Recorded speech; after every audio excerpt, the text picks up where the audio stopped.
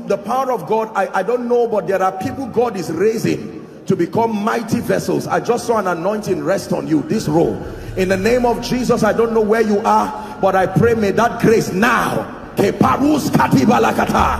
it rest upon you and shift you to a new dimension. In the name of Jesus Christ. Welcome to Christocentric Message. On this channel, you are going to get soul-lifting messages, faith-based content, prayer drills, and videos that would help you grow spiritually. Remember to subscribe to the channel, like the video you are about to watch, and comment on it. Stay blessed. There are times you go to the kitchen, ladies, to prepare your meal, and the nature of that meal is such that in 1 hour you can make it. Is that true? There are times you go to prepare a meal, can even be similar, and 2 hours down the line you are still in the kitchen.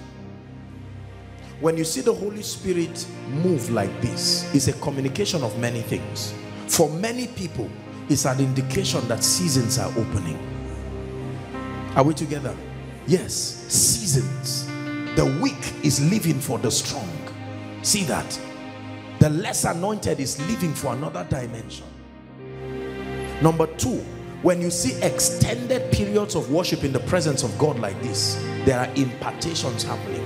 Impartations are not just anointings, they are answers.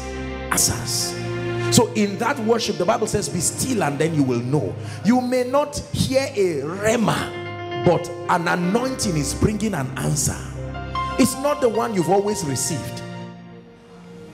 Number three, in these kinds of atmospheres, deliverances. You don't have to fall and shout and cough. In these atmospheres, convictions are strengthened. Suddenly a worship song is rising and you just stand and you're just thinking and saying, my life. Will it continue this way? Prayerlessness? Will it continue this way? No commitment to God. And whilst the worship, you're not hearing anything directly, but the Holy Ghost is speaking to your spirit, man. And you can capture the impulses of the spirit. So when there are extended periods of worship like this, you must understand that the Holy Spirit is doing something specifically. Now, it is good to be excellent and organized. We believe in excellence, you know that. But then I think the challenge sometimes is that there is too much interruption, because sometimes we can be so organized, we are more conscious of our ego and the rudiments of things. You see, those who are like that cannot get the best of the Holy Spirit, because his character is the wind. Is that true? The Bible says the wind bloweth where it listeth. You cannot tell from whence it's coming or where it is going. He says such is the character, is the nature. It's not that the one who is led by the Spirit is disorganized, but that the Holy Spirit sustains an ability to navigate you at will and can be able to alter whatever according to God's divine purposes. Learn it. Learn it. Don't get to a point where you box the Holy Spirit and say you move like this. No, sir. No, sir. That's the reason why we never experience certain superior dimensions of him. I tell you, this worship, I just wish that I was alone in my secret place and I can sing like this and worship till morning. Not prayer. I'm not talking of praying. Many things should happen in the secret place. If the only thing you do in the secret place is praying in tongues, then there is a lot you are missing. Let me tell you, praying in tongues is very important. But you see, the Holy Spirit must be the governor and the Lord of your secret place. There are times you go to the secret place and for 1 hour you cannot say a word. You just sit down, yet you are communicating. Because you see, in the realm of the Spirit, your mouth is not the only instrument of communication. There can be a spirit communication happening, yet your mouth is not saying anything. Your mind may even be unfruitful to that experience, but after that secret place, you know that you left with something. It's like an intercourse. Learn it. This is how to be spiritual. It is not longevity in the Christian environment that makes people mature. It is their ability to have trained their spirits, to train their sensitivity to be able to understand the things that the Holy Spirit is doing. If all that the Holy Ghost wants us to do tonight is to just sing and worship, that's what we do. He is the governor. He is the one who is responsible for the transformation. He knows what menu befits what situation. There are people, the situation in your life right now, sincerely speaking, you don't need a sermon, you need a song. It's only a song that has the capacity to minister to you. Are we together? When you've been beaten by life, you've prayed, you've fasted, sometimes he captures his thoughts in a song. And you may, like all the songs that we sang here, you may not remember anything, but there is a line. That's where the anointing is. The anointing may not be on all the song. It may just be on a line, a phrase, a clause, a sentence, part of it. And you keep singing it till your spirit soaks that anointing. Are we together? You must understand. This is how people are edified. You see, because in a place like this, there are people inside, outside. Are we together now? And everybody has his needs. As a man of God, you don't just come with a regimented understanding. You see, people will keep looking at you, but very soon your church will go dry.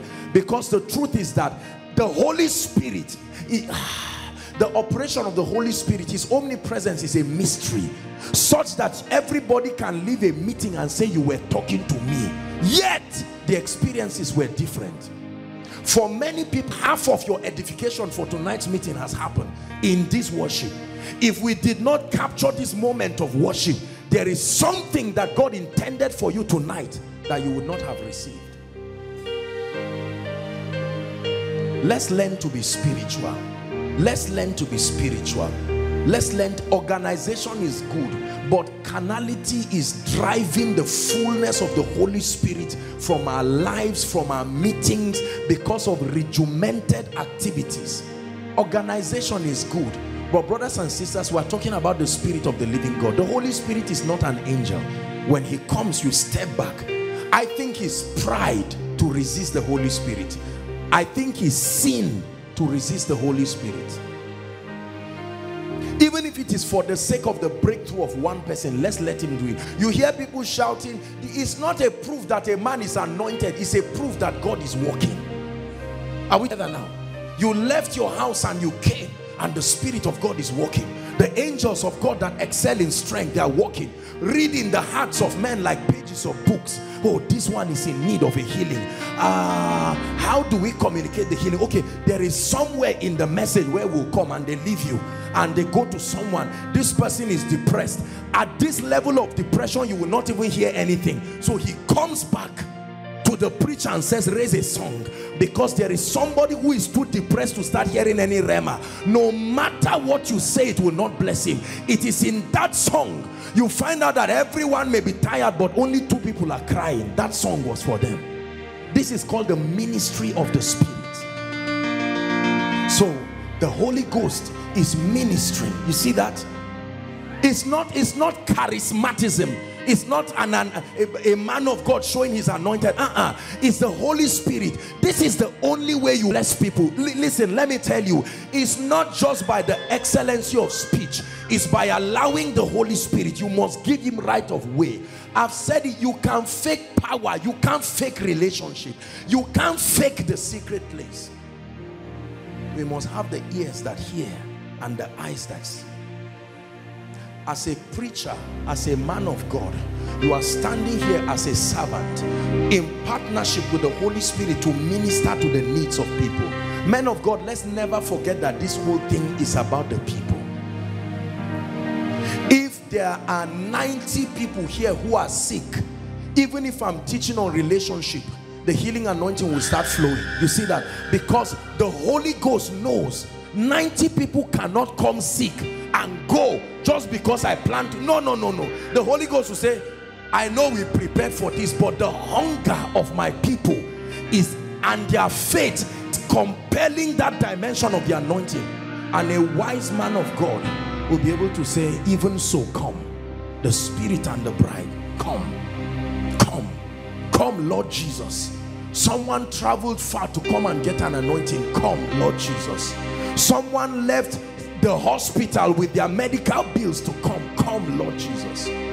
So after a meeting like this, you find out that as people are going home, everybody leaves with a testimony. Or that if you teach religiously, a time will come where only a few people, not more than 10 out of thousands of people who will be saved. Let me tell you what members do. They love you, but the truth is that they are not being changed, and they may not stop coming, but their faith dies. When they come, they don't expect transformation. They will not even invite anybody because they know it's an embarrassment. What will I tell this visitor now? Come for koinonia, and the visitor says, it's half of the service already. I've not been blessed. My depression is still there. The headache is pounding me. I thought you said the Holy Spirit is here. If you're in ministry or God is calling you into ministry here, I beg you in the name of Jesus Christ, pay the price before you come and hold the mic. Give the people something. Let every meeting be an encounter. An encounter from the worship. That's why we pray. That's why we prepare for every meeting as if it's the last, because you don't know whose destiny. Someone may visit koinonia now once and may not have the privilege to come again, so he will live with his perception. There's no excuse.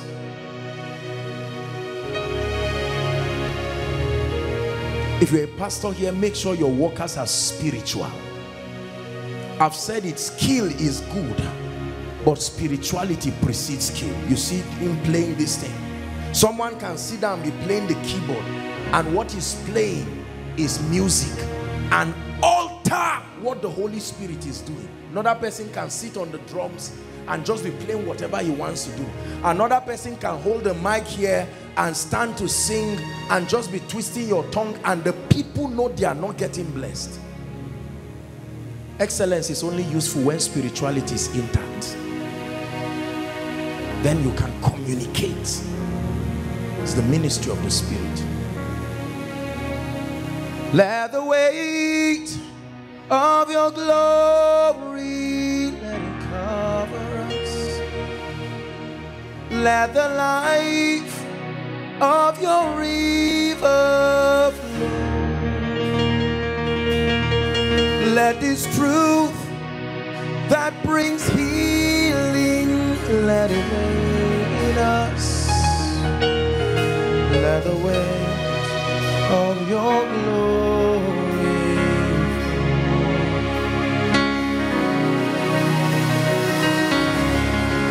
Hallelujah. Please, I want you to pay attention to what I'm going to be teaching tonight. Wherever we stop, if we can finish it, because I want us to pray. Hallelujah. I'm teaching tonight on the gifts of the Spirit.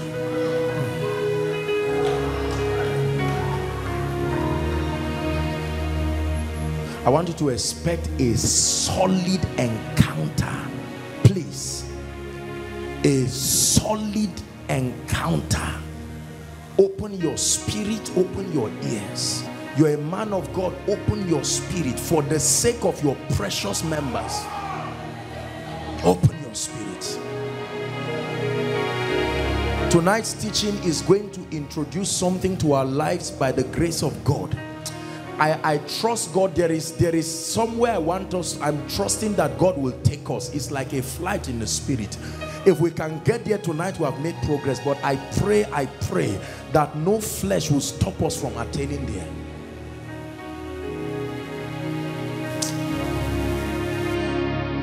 First Corinthians chapter 12.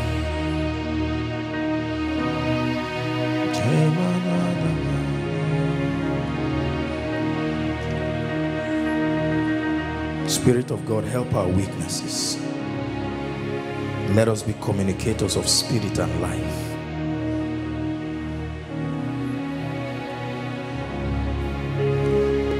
The subject of the gift of the Spirit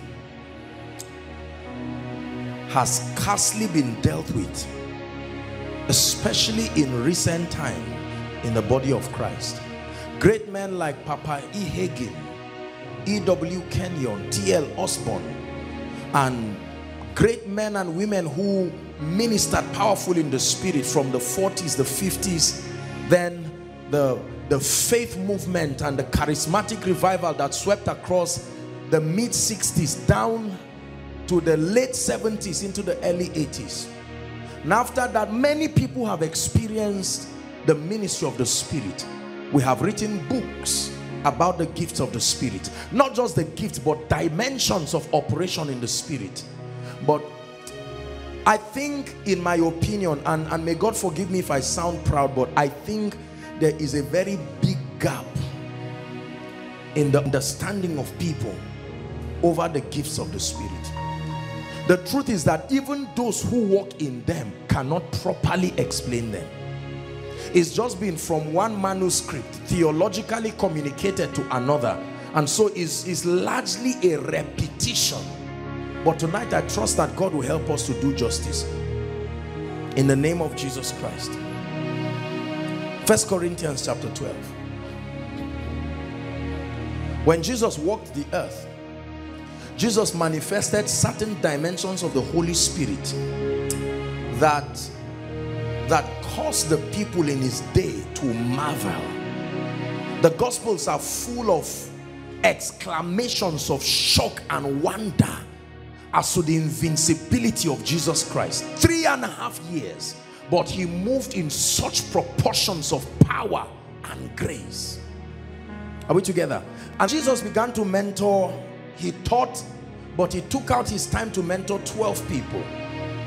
There were other different groups, 72 and etc. But the 12 people, he began to mentor them. He taught them on several things. And when you read the Gospels, you see, the book of Matthew, Mark, Luke, all of them are wonderful. But notice that the communicators did not emphasize the ministry of the Holy Spirit.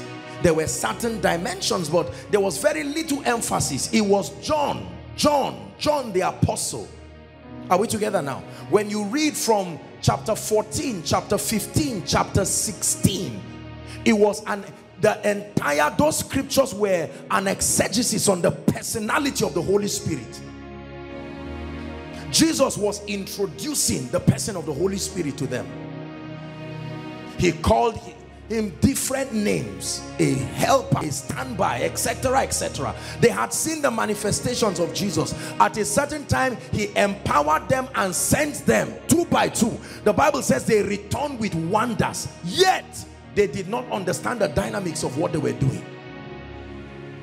They said, Master, even the demons were subject to us in thy name. And he said, do not rejoice that the demons are subject to you. Let me give you another reason. And then he says, I saw Satan falling. So several things. Do you know, even the apostles themselves did not have a thorough understanding as to the gifts of the Spirit. The gifts of the Spirit did not start manifesting in the New Testament. It's always been there in different dimensions. But no one was able to construct a theology, a doctrine out of it and communicate it intelligently to the body of Christ. It was Paul the apostle.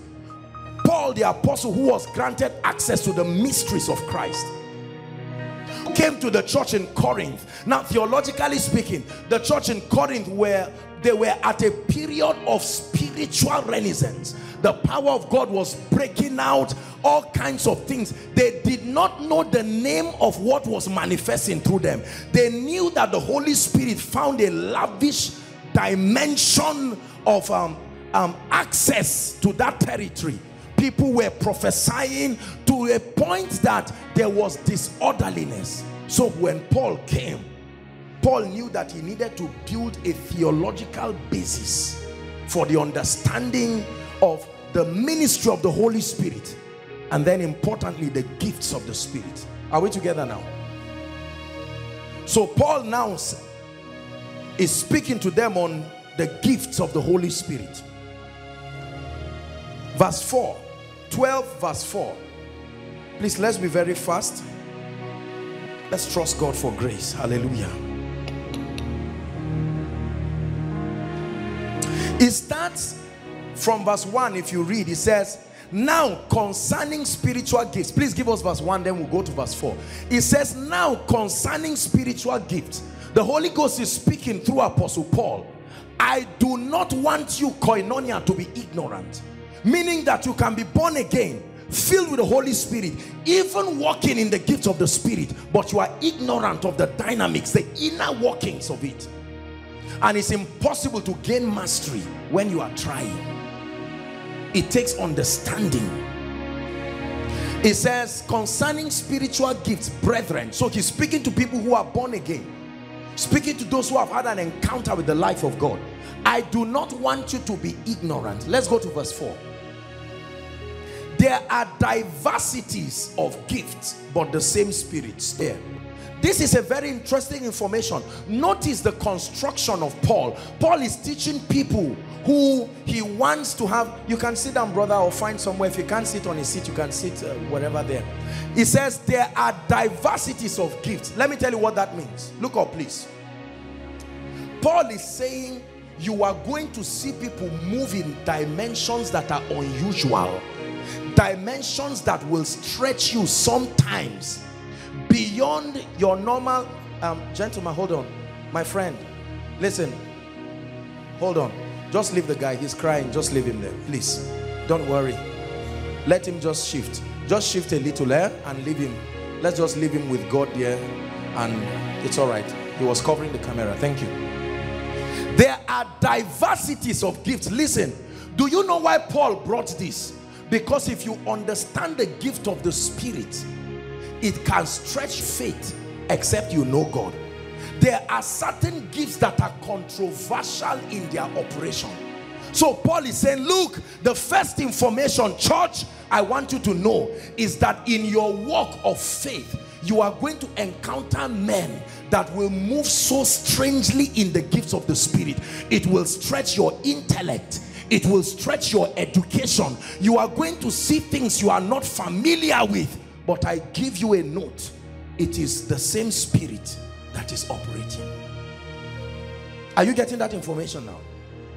So someone can come for a meeting like this and watch people fly under the anointing. Are we together now? And watch people running out by the Spirit and say, this is strange. I am not used to the Holy Spirit moving this way. That's why Paul started by giving us this information, that the gifts of the Spirit are diverse. Brothers and sisters, the first information I want you to know tonight is that the gifts of the Spirit are not 9. The gifts of the Spirit are only theologically classified based on the revelation that Paul's exegesis gives us. But the gifts of the Spirit are not 9. That's why the Word of God must be studied from the vista of the Spirit. Otherwise, all that you will just read is theology. It says there are how many gifts? Diversities, meaning there were certain gifts Paul did not see but are available. The gifts never stopped as 9. The gifts are as diverse as the alignment of the saints, meaning that you are going to see certain gifts that you may not exactly find a name for them. And so chances are that when you see it, you're going to say, no, this may not be of God. There are diversities of gifts. Are you learning something tonight? It says, but the same Spirit. When you study God's generals, one of the controversies between 2 of the generals, Alexander Dowie and Maria Woodward-Eater. Now listen, Maria Woodward-Eater, historically speaking, was the one who brought what we call trans-evangelism, a phenomenon where people under a strange influence of the Spirit will not only fall under the anointing but will freeze in a position for hours. It's not a phenomenon that they had seen. It was in our meetings, like this guy now. He can stand like that for 5 hours. You can't do that ordinarily with your hand. And you can see people stop like this for hours. Now watch this.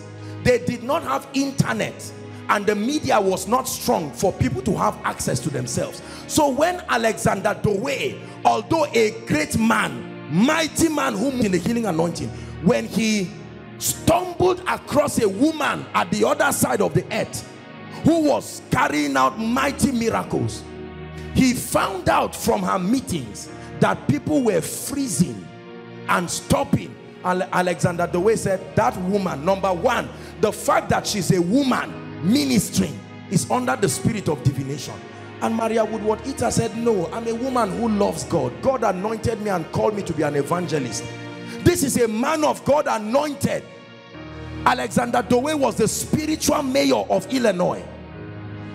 Birthed at the Zion city, yet in that level, that supposed high level of spirituality, he could not discern that although this manifestation was foreign to him, it was still of the Holy Ghost. This is one of the biggest limitations that the church has given the Holy Spirit. That the fact that God is not moving the way he moved 5 years ago does not mean he's not the one moving. Be careful. Be careful. Be careful. There are manifestations that you see that you may never be able to capture. The Holy Ghost can open your eyes and conjure scriptures together that will paint a picture that reflects that experience, but you will not see it at plain sight. And so chances are that you will doubt the fact that it is God moving in that dimension. Smith Wigglesworth will be moved powerfully under the Spirit, and he would carry a dead man and punch the man. Not that he was an angry man. He didn't even know what moved him. What is the name of that gift? Listen, let me tell you something. Are you seeing why when he finished teaching, he told them, I show you a more excellent way. A more excellent way of ministering these gifts perfectly. Because if you lack love, there will be criticism. There will be cynicism. Are we together? Why did you heal this brother by hugging him? Where is it in the Bible that you hug a brother and heal him? And so you say this is the devil. Where is it in the Bible that a congregation hold their hands together to pray in tongues? That means praying in tongues is demonic publicly. Are you seeing now? And sometimes I've taught us here that the Bible is a prophetic book. You can make it preach anything. A herbalist can show you scriptures here that will cause you to walk in witchcraft. Many things happen in the Bible. Demons spoke, donkeys spoke, people spoke in their backslidden state. Prophets who dabbled into divination spoke. It takes the Spirit to divide the word accurately and show you which was sponsored. The part of scripture that was sponsored by the Spirit is what we call the word of God. Are you getting blessed? There are diversities of gifts. Diversities of gifts. In this end time, we are going to see moves of the Spirit in proportions and dimensions that will bring harsh criticism, but will birth the glory of God in unusual ways. Point number 2. Please, let's hurry up. Number 5. Media, help us. There are differences in ministries. Now, do you know what he's saying? That means under the same gift, the way you dispense it, like a pharmacist giving drugs, is different. The same gift, but the dispensing of that gift, the administration of it is different. That means you can see 3 prophets. Are we together? But the character and the nature of that operation is different. Verse 6. Then it says there are diversities of activities, but it's the same God who works all and in all. So let's get to the gifts. 7. But the manifestation of the Spirit is given to each one for the profit of all. Now here's the key. The gift of the Spirit is for the profit of the body. The profit of the body. The profit of the body, not the profit of a denomination, not the profit of a man of God, not a profit of just an individual. It is for the profit of all. Verse 8. For to one is given the word of wisdom. So Paul is classifying them now. Are we together now? Through the Spirit. To another is given the word of knowledge through the same Spirit. Please, let's run it down. Next verse. To another faith by the same Spirit. To another gifts of healing. Take note. Do you see an S there with gifts? Not a gift of healing. Gifts of healing. By the same Spirit. Next verse. To another. Oh dear. Media is playing a lot of games with our passion. Let me open it so that I can read it. There's no time for this. To another, faith by the same Spirit. To another, the gifts of healing by the same Spirit. To another, the working of miracles. To another, prophecy. To another, discerning of spirits. To another, various or diverse kinds of tongues. To another, interpretation of tongues. 11, and we stop there. It says, but all this worketh that one and the same, very same Spirit, dividing unto every man severally as he wills. Now close your Bible and let's talk. So Paul, for the sake of order, remember the entire text of First Corinthians 12, 13, 14, the entire subject can be summarized in one word. 1 Corinthians 14 verse 40, it says, let all things be done decently and in order. So Paul, his passion is to see that everything is done decently. But in order to do that, he had to build like a wise master builder and teach them. The gifts of the Spirit are not limited to 9. Yes, it is true that there are 9 gifts theologically classified according to the experience of the present day church.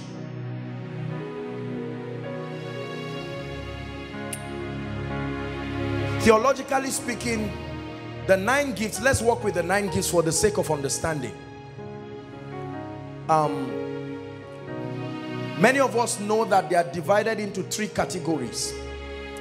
The first category is called the revelatory gifts. The gifts that have to do with revelation and insight from the realm of the Spirit. Revelatory gifts.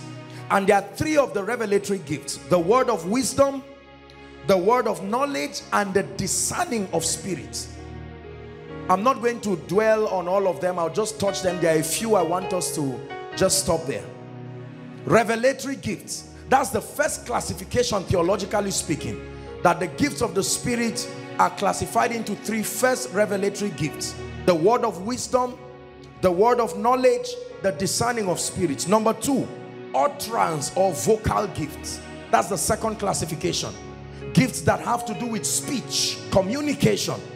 All the gifts will require communication, but that these ones, the primary medium for dispensing them is your mouth, speech.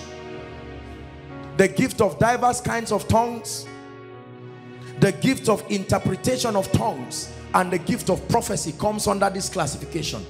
The gift of diverse kinds of tongues, don't just write tongues, diverse kinds of tongues, the gifts of interpretation of tongues, and the gift of prophecy. And then number 3, power gifts. The third classification, theologically speaking, power gifts, and that includes the gift of faith, the gifts of healing, add S to gifts, the gifts of healing, and then the working of miracles. So 3, 3, 3. The revelatory gifts that make you think like Christ, the utterance gifts that make you speak like Christ, the power gifts that make you act like Christ. The revelatory gifts make you think like Christ. The vocal gifts make you speak like Christ. The power gifts cause you to act like Christ. Are we together?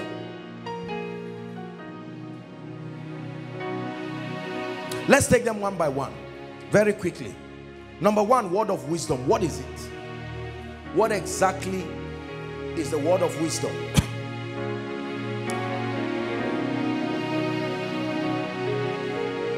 The word of wisdom is the ability to supernaturally profess solutions to situations and problems. The supernatural ability to profess solutions to situations, problems, challenges that are beyond your current level of education. Sorry, I'm fast, I'm running. Supernatural ability to profess solutions to problems and situations beyond your current level of education, exposure, physical maturity, and experience. When you sustain an ability in the spirit to communicate divine ideas and solutions to human problems, problems that defy your current level of exposure, problems that defy the knowledge that your level of maturity should have brought, your level of education and your level of experience, is called the word of wisdom. Access to supernatural illumination, access to supernatural understanding. You need it. Now let me tell you this. Many people have downplayed on this gift of the Spirit. You know why?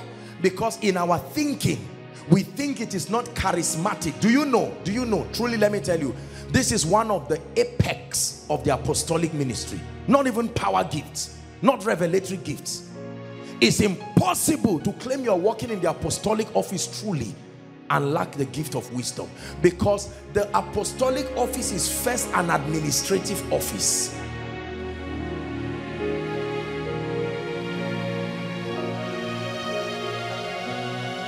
Jesus himself manifested this. John chapter 8, when you read 1 to 11, it was the issue of the woman who was caught in adultery. John chapter 8, 1 to 11. We're not going to read all that because of time, but just write it. John chapter 8, 1 to 11.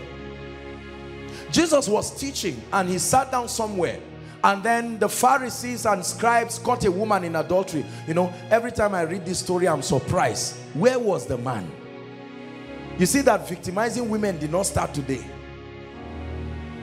No, the man may be part of them. The goal was to pin Jesus. You see it now? Let me tell you where you need this gift, because our world is full of wicked men and women who will look for every and anything to throw you, destroy your business, destroy your ministry, destroy you down. You need the gift of the word of wisdom. And then they came to Jesus. Sorry, there's no time. Let me just quote it. Threw that woman in front of him. And they said, Jesus, you claim you're a prophet. You claim you're a rabbi. Here's a test. We caught this woman in adultery in the very act of it. Very act means that there should be a man. They said, man, you can go. The woman, let's just go. You see how wicked those people were. Then when they threw him, they now said, Moses said. I hope you know that part of the condition to be a true prophet is that you must acknowledge every other prophet that has come. So if Jesus now rejected Moses, they'll say, you see, you're a fake prophet. And if Jesus said, yes, you are right, they'll say, now you have submitted to our religious governing authorities. That was a difficult situation. You will be faced with situations in your life where yes and no will still put you in trouble. Both yes and no will land you in trouble. Your enemies is like penalty. You know how they play football and they pin you, you are the goalkeeper, they're about to pin. The people are already shaking themselves. It's at that point you need to tap into this dimension of the gift of the Spirit. People vow that because of tribalism they will drive you out of your job. The boss says something, your superior and direct boss and the manager says something, conflicting statements, they carry the file and drop, and two of them are calling you. Let me tell you, you don't need education, you need the gift of the word of wisdom. You obey the one directly under you, they sack two of you. You obey the one above you, you come back and meet the one in your unit. It helps us to think like Christ. He says, let this mind, permit this mind to be in you, which was also in Christ Jesus. Business people need this mind. Every leader needs this understanding. And here's what Jesus did. They thought Jesus was going to say certain things. Jesus kept writing. The Holy Ghost was moving him. The fountain of wisdom himself. Then he lifted up his head in confidence. And here's what he said. He who does not have sin. He was talking about, it's another way of saying I'm the only one who is qualified to cast the stone. You get it? And then he said, he, just like Joseph said, find a man who is discreet and wise. It was another way of saying I'm here. He who does not have sin should cast the stone. And I'm sure he was the oldest guy who was the other party there. And he lifted the stone and he dropped it. Everyone dropped it and he said, woman, where are thine accusers? And she turned. He said, neither do I accuse you. Go and sin no more. Jesus manifested. That was not word of knowledge. That was the gift of the word of wisdom. How many times we have been whipped by life because we lack this? An opportunity that would have honored you. How many pastors who stood before government officials would have made certain statements by the Spirit that would have given them access to certain things? Imagine how many foolish decisions our loved ones have taken, born again and filled with the Holy Spirit, but not allowing these possibilities find expression. You need the gift of the word of wisdom in your life. Education is limited. Your experiences are limited. You cannot wait to respond to life only based on your exposure and experience. You will need that grace. Can we pray in 1 minute and cry to the God of heaven and say, Lord, I'm tired of foolish decisions. I access wisdom by the Spirit.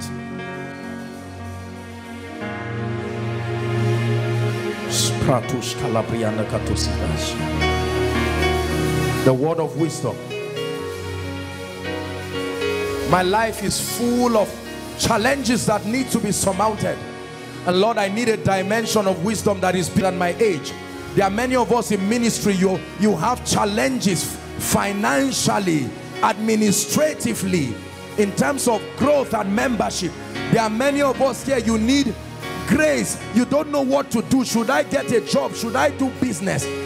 You need the word of wisdom. You need the word of wisdom. A supply of intelligence that is above this realm.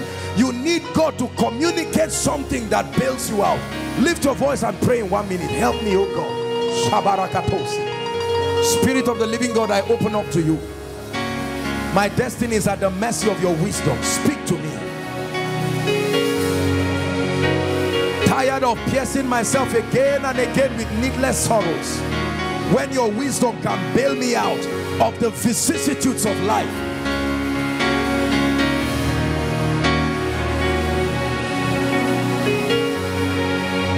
Hallelujah. Are we blessed? Please sit down.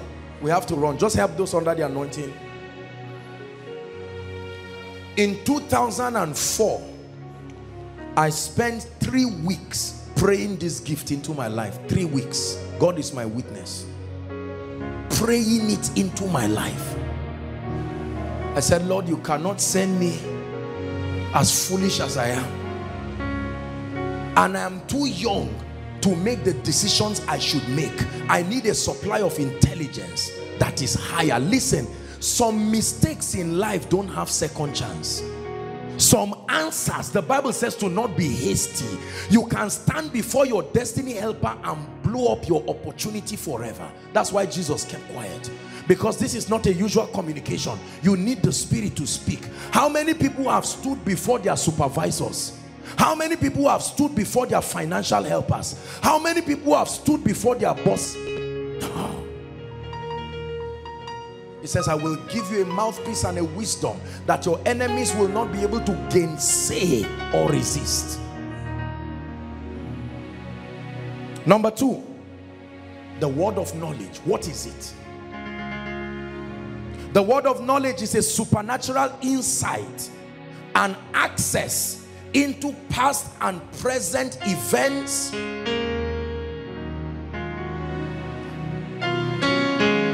with a view to proffering solutions.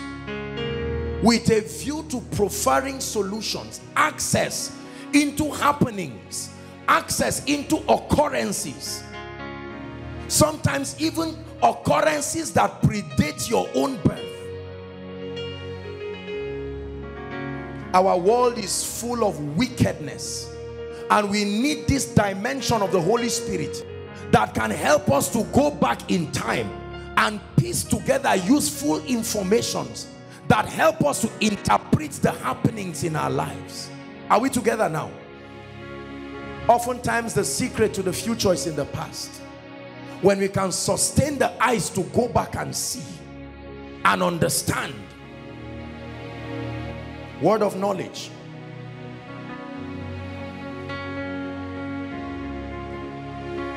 The purpose of the gift of the word of knowledge,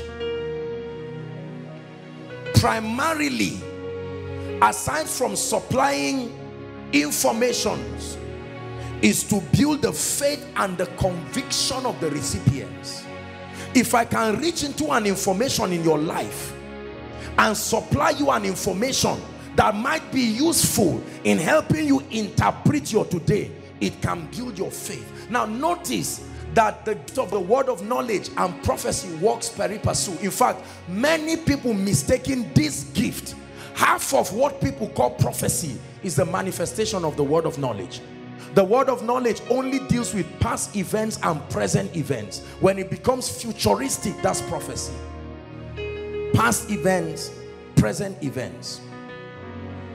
Two examples very quickly. In John chapter 1, you read from verse 45 to the last verse 51. John chapter 1. The Bible tells us about a man called Nathanael. Are we together? Nathanael was beckoned by Philip that Jesus, they had met the Messiah that was prophesied. And Nathanael made a very sarcastic statement. Nathanael said, "Can anything good come out of Nazareth?" While all that conversation was happening, Jesus was somewhere watching them.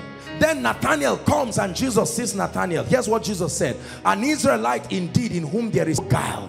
And Nathanael saw him and said, "You mean you know me?" And he said, "Nathanael, while you were under the tree insulting me, I saw you." Nathanael was amazed. Immediately an attestation, this is the Christ, truly the Son of the living God. And then he said, "Nathanael, just because I gave you this, you were stunned. You are going to see the heavens open and the angels ascending and descending." Remember when Jesus was with the Samaritan woman at the well, that woman had the potential to bring a lot of people to hear and listen to Jesus, preparing them for what would happen at redemption. But there needed to be an access point. The woman had to be convicted. And then Jesus came to her and they started a conversation about water. And then Jesus looks at her and says to her, "Madam, you have 5 husbands past. The 6th one that you are with now is not your husband." And she looked, she said, "I perceive you are a prophet." And then he began to talk to her. The Bible says she left her water pot there, ran to the city and said, "All of you come and see a man." He didn't say come and see a preacher. "Come and see a man that manifested a gift that astonished me. Come see a man that has told me what I've done." And when the people came and listened to Jesus, here was their testimony: "We now believe not because of what you have said. We have had that encounter by ourselves." The word of knowledge, if used in accordance to the word, is powerful. I have watched people's faith leap just because a communication, one word, was given to them by the Spirit. Do you know, let me tell you this: never fight the gifts of the Spirit. It may be abused, that's why we are balancing it, but do not ever fight it. The encouragement that happens to your faith when a true man of God gives you a genuine word of knowledge, not a general guesswork that you know this is not edifying. There are words of knowledge that are not blessing.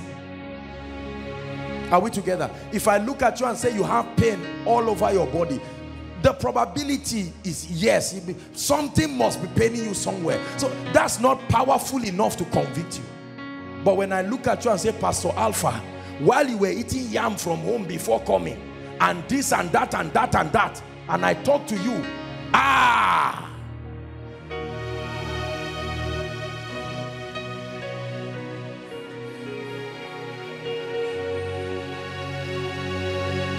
then something happens to your faith, and all of a sudden you look and you are like, the God who can see me is the one who is telling me now, by this time tomorrow you will be foolish to doubt him. Are we together now? The word of knowledge, listen, let me have your attention. The word of knowledge is a powerful instrument of building faith. Have you gone to a place where you see people being sarcastic and nasty and lousy and insulting the cynical people, and then one really strong, accurate, powerful, well-delivered word of knowledge, and all of a sudden you see everybody wipe sleep and you say, "Lift up your hand," and everybody is lifting and open. The unbelief in our world requires the gifts of the Spirit to tame doubt and release the power of God to people. I remember betting with a woman the gender of her child, and I told her, she argued it was a female. I said, if it's a male, you will make pepper soup for me. If it's a female, I don't know how to make pepper soup, so I will give you the financial equipment. I started dancing. I said, hey, somebody's going to make pepper soup for me. What a free way of earning a living.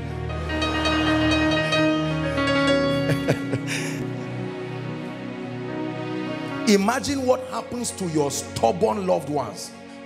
You know, we have almost every family has, for whatever reason, we have people around us who the devil is trying to snatch. You pray in tongues, they shout, they talk nonsense. I want to go to the house of God. No. And then one day, God just lands in a way, and you commune, not for self-aggrandizement. You speak a powerful word to your father and say, sir, the Lord told me to tell you while you were at the bank trying to collect that money, it was, remember that your argument with that woman, her name was Stella. Usually they will act as if you are lying, and then later they will call you and say, who told you? Let me tell you, the human spirit can never resist the supernatural. Our pride can claim it doesn't matter. It's a lie. It's a lie. If you encounter the word of knowledge, whether you repent or not, you can't sleep that night for sure. He called my name and said this and said that. I think where it was in Jos, if you can remember, when Jos ministering I think one of the polytechnics, and then while I was ministering, the Holy Ghost ministered to me that there was a young man who was doubting. You know, these are people where, you know, doubting, how are we sure? Remember this story? And I said, there is a young man now, this is what you are thinking to yourself. You are doubting, and this is what is wrong with you. God will heal you now. When that guy came out, even me, when you see him, you know it had to be God that brought him out. Guy just came out dragging and said, honestly, he was standing there doubting this thing, and it was like magic. Brothers and sisters, our shout is too much. Let the gift help us. Our begging is too much. God brought these gifts to make the gospel superior. The way we communicate this thing, we are at the mercy of people's wills. We beg, you know, everybody, oh yeah, lift your hand now. Is Jesus not here? My Jesus. And everybody is looking at you. Where is he? And you are negotiating with them. No, the Bible says that when I came to you, I did not come with the excellency of speech, but in the demonstration of power. Even if you are a prophet, if someone gives you a word of knowledge, it will impress you. You won't say, because I'm working it. It's like you are a nurse. When you are sick, won't you turn for injection? Will you say, because I'm a nurse? No. Another nurse will give you an injection, and you will receive it so that you will be well. Listen, I want you to cry tonight and say, Lord, my family needs salvation. Let this gift of the Spirit work in my life. Pray 1 minute. There are doubters in my community, insulting and blaspheming the name of the Lord. Oh, that you would grant me access, oh God.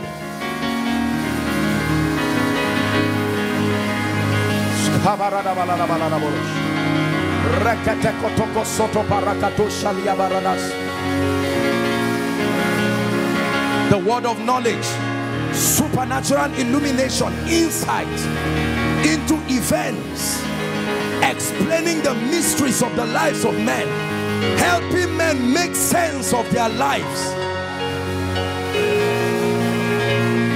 Hallelujah. Please sit down. Number 3, discerning of spirits. I can spend the whole night here, but let's see how God will help us. What's discernment? Or we call it discernment or discerning of spirits. Please do not joke with this gift. This gift of the Spirit will be it will bail you out of many pains. Are we together? What is discerning of spirits? The gift of perception. Perception. The ability to perceive spiritual impulses. The ability to know the origin, the source, and the motivation behind a manifestation. The origin, the source, and even the motive behind a manifestation is called discernment.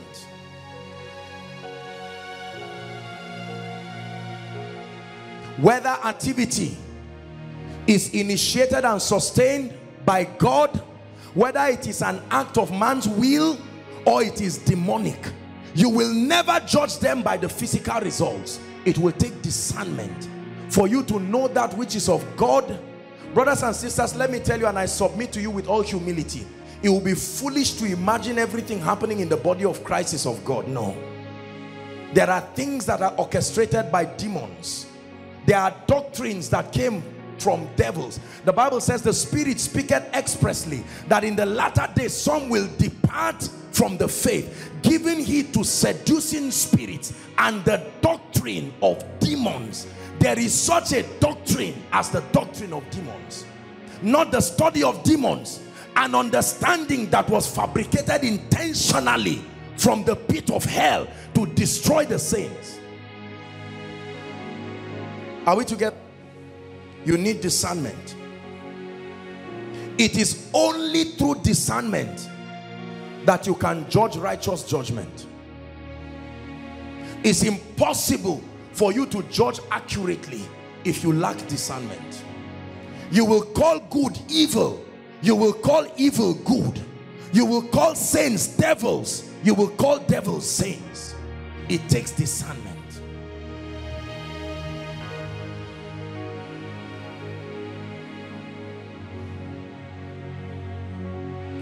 The realm of the spirit is not heaven. The realm of the spirit is a spiritual environment. The environment that birthed this realm. The raw materials that have now crystallized as matter in this realm came from the realm of the spirit. And anyone who has access to the realm of the spirit has a superior advantage, whether through divination, whether through the Holy Spirit or any spirit.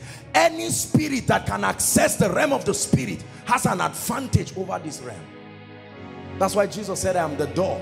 There are many other entrances, but he says I'm the authorized entrance, meaning you can enter the house through a window. You can enter the house through somewhere.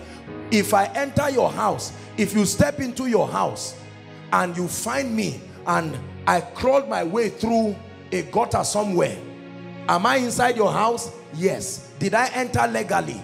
No. The authorized way is the gate and the door.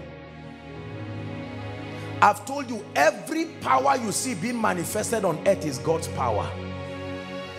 Every, plus the power manifested by witchcraft. Once have I spoken, twice have we heard, that all, the only reason why it is called witchcraft is because there is an agenda behind that result. And the Holy Spirit is not the spirit that authorized that possibility to find expression. So there is the correctness of the result does not mean it is of God. The correctness of the result is gauged by the spirit that sponsored it. Any activity in the realm of the spirit sponsored by the Holy Spirit has God's endorsement. That means that it is possible this guy can be sick, and as a herbalist I can conjure leaves based on a book my grandfather taught me, correct?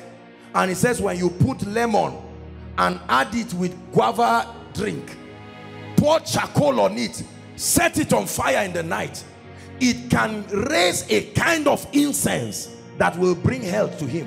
And my grandfather will say, that's how we lived healthy. This guy can be sick, I will conjure those things. It will shock you right in your presence, the way the guy will be healed. You say, I can't feel pain again. He said, that's it. And he will go and bring someone else. Now, if I come as a man of God and I say, wow, we are brothers. We are not brothers. We are not brothers. We are not brothers. Are we together? No, we are not brothers. Brothers are those from the same father and mother, or at least father. Correct? We can't be brothers. You see, because the spirit. One time I was ministering to a lady and they took her somewhere in Zaria here. And she described a very nasty experience that she had. She said when she went there, one of the things that happened to her was that they will burn, you will drop your money, not honorarium, there's an exact amount that you drop. Once you drop, the man, you know, the whatever it is, will now call certain names, cajole, you know, read from books, slates and all kinds of things. And the moment they say it, a spirit will tell that man, whatever spirit influence, and then all of a sudden, you know how it happens when people manifest. The victim now will start shaking, and before you know it, the spirit will start speaking. Now here's the interesting point. After all the conversation with the spirit, you will now ask him, oh yeah, why did you come? Maybe they annoyed me or I didn't eat. You know how spirits talk, they are so dull. I've not eaten, and you people are eating in this land, and we are here hungry. And then instead of casting out the devils, because they cannot cast out the devils, they do what we call occultic pacifism. You pacify by an atonement. You see that? So it's the spirit that will tell you what it will eat. So the spirit will say, one black goat. You say, oh, that's it. You two, all of you had it. It's not me that wants to eat the goat. And then they bring the goat, and the only thing the man burns is the legs and the head. Who will not burn that part and settle down with the real part of the goat and say, look, he that serves in the altar should eat from the altar. And then when I looked at the lady, in my mind I said, what is all this thing now? And you know, before I would talk, all of a sudden that spirit just started manifesting. And I said, honestly, I don't have all this time. Please, I'm tired. Just live in the name of Jesus Christ. And that was the end of it. When the lady got up, her mother was surprised. And watch this, because this thing, you will go for many days. It's not like you will go once. If you don't complete the program the demon gave, it can backfire and kill everybody. You know how it happens and all of that. Let me tell you, all that is nonsense. I repeat, nonsense. Absolute nonsense. There is a name that was given to believers. There is a name. There is a name. It says, in my name. It didn't say the mentioning of it. You can shout Jesus till forever, and like the sons of Sceva, demons will pound on you like many people talk. It's not about pronunciation. There's one guy that committed a crime recently. His name is Jesus. And one of these funny guys now, not the footballer I was reading. I said, Jesus, can you imagine that guy? So you stand and shout, and while you are shouting, Jesus, Jesus, no, it is not in the pronunciation, it's in the revelation. The miracle is in your understanding. That's why Jesus looked at them and said, go. One of the standard proofs of spiritual maturity is discernment. You cannot say you are matured in the spirit if this gift is not working in your life. Brothers and sisters, I submit to you, and I join the many loving men of God around the world, and together we take responsibility for not helping the body of Christ mature. We have produced miracles, we have produced signs and wonders, but the average believer is not matured at all. We do not understand the speakings of the Spirit. We do not know how to interpret spiritual things. We are dull of hearing. No ears that hear, no eyes that see. But God is helping us in Jesus' name. There are many other texts that talk about discernment. The Bible says in Hebrews chapter 5 verse 14, let me give it to you, please. Just write very quickly. Hebrews chapter 5 verse 14. The Bible says that strong meat is for those who are of full age, who by reason of use have learned to exercise their senses to discern between good and evil. In Acts chapter 16, from verse 16 to 18, when you read Acts 16 from verse 16 to 18, Paul came into a city and there was a young lady. The Bible called her a damsel. It said that this lady had the spirit of divination, and some business people saw her and saw the potentials in her, and they negotiated. She would give word of knowledge and prophecy, and she would bring money, and the Bible says they made much gain with it. And then one time she saw Paul preaching, and here's what she said. That's why you need discernment. These are the holy men of God. They have come to show us the way of righteousness. Let me tell you what many of us will do. Say, wow, you mean how long have you been in ministry? I never knew that. I mean, you are so generous. You don't know me. You're already talking about me. So let's walk together. Can we walk? Come to my pulpit on Sunday, even if it's a Saturday night. Listen, please, hallow your altar. Don't bring anybody just because you saw gifts. Let there be a system of vetting for the sake of the sheep. Are we together? These are the men. The first day Paul kept quiet. Second, the Bible says she kept doing it.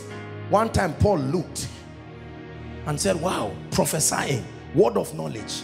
And Paul just switched in the realm of the spirit and saw a demon manipulating and said, look, hurry up, we must make gate to them. Paul casted that demon. You know, they beat Paul because of it. The rest is history. The people were angry because they knew that business was closed for them. As soon as the lady was delivered, she got up. Madam, are you seeing? Nothing. I'm not seeing anything again. Lord, give us discernment. 1 Kings chapter 3 verse 16 to 28. 1 Kings chapter 3 verse 16 to 28. We don't have the time, but let me give you that story. I wanted to use it as the text, the classic text, to explain discernment for you. The Bible says that God gave Solomon an understanding heart, and his first test was 2 harlots who came before him. Praise God. The Bible says that all of them had, they had a child each, and then the Bible says whilst they were sleeping, one slept on her child. I don't know what kind of sleep that was, and suffocated the child to death. Then she got up in the middle of the night, shook her child and found out her child was dead, and quietly replaced the child. The next day when they got up, there was an issue. The woman wanted to breastfeed her child and noticed that the child was dead, but she looked well and said, no, this is not my child. Off they went to Solomon, and when they got there, the woman who swapped the child started, they started advocating and said this and that and that, and Solomon looked. That was a serious situation. Now notice, this is what I want to teach you. Notice how Solomon manifested discernment. The first thing he did was he said, bring the sword. That's the word of God.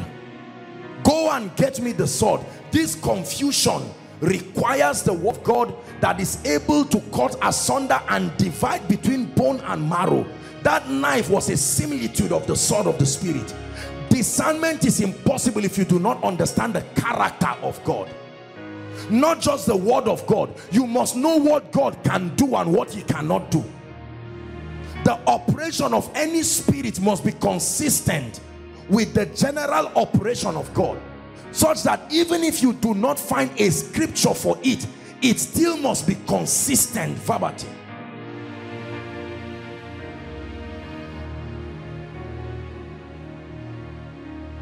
And so when they brought the sword, he said, bring the child. Bring the issue of contention. This is how we are going to discern. We are going to use the word of God to divide that issue. And immediately he lifted the sword. The sword was not for the child, it was for their hearts. The woman whose child was, like the Bible says, can a mother forget her suckling child? I said, no, please. If it's issue of death now, hand it over. And the other woman was saying, you see, I'm right. And Solomon said, I've gotten my answer.